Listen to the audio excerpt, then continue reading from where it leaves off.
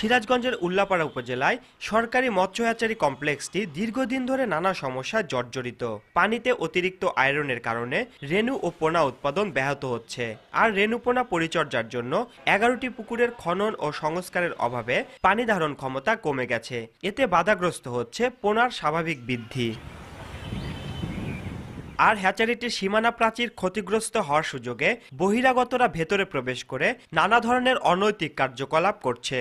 দেওয়াল না থাকার কারণে বাইরের চোর, হিরোইনখোর, গাঁজাখোর, ইয়াবাখোর এই সমস্ত লোকজন আনাগোনা বেড়ে গেছে। প্রায় 8-10টা পুকুর আছে। প্রত্যেকটা পুকুরের পার ভেঙে অল্প বৃষ্টিতেই পানি একাকার হয়ে যায়। পানিতে অতিরিক্ত আয়রন, এখানে প্রায় 14 ppm আয়রন আছে, যেখানে রেণু উৎপাদনের জন্য খুব ক্ষতিকর। সরকারি এই মৎস্য হ্যাচারি পরিচালনায় উদাসীনতার সুযোগে বেসরকারি হ্যাচারিগুলো জমজমাট ব্যবসা করছে বলে জানিয়েছে প্রান্তিক মৎস্য চাষিরা। উল্লাপাড়া যে হ্যাচারি আছে সরকারি, এটা আমরা জানি না। আমরা সব পানি হলো মালিকানা হ্যাচারির ঠান।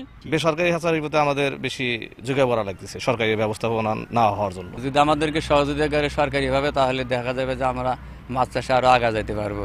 হ্যাচারি সমস্যাগুলো চিহ্নিত করে ঊর্ধ্বতন কর্তৃপক্ষের কাছে প্রকল্প জমা দেওয়া হয়েছে, যা অনুমোদন হলে সব সমস্যার সমাধান হবে বলে জানালেন জেলা মৎস্য কর্মকর্তা। প্রকল্প তৈরি করে ঊর্ধ্বতন কর্তৃপক্ষ বরাবর পাঠিয়েছি। এগুলো অনুমোদন হয়ে আসলে, অর্থ বরাদ্দ পেলে এই বছর না হলে আগামী বছরের মধ্যে এটা সমাধান হবে বলে আশা করছি। গুণগত মানসম্পন্ন বিভিন্ন জাতের মাছের রেণু ও পোনা উৎপাদন, মৎস্য চাষীদের প্রশিক্ষণ ও পরামর্শ দেওয়ার জন্য 1977 সালে জেলার উল্লাপাড়া উপজেলায় এই সরকারি মৎস্য হ্যাচারির স্থাপন করা হয়। রিঙ্কু কুণ্ডু, সময় সংবাদ, সিরাজগঞ্জ।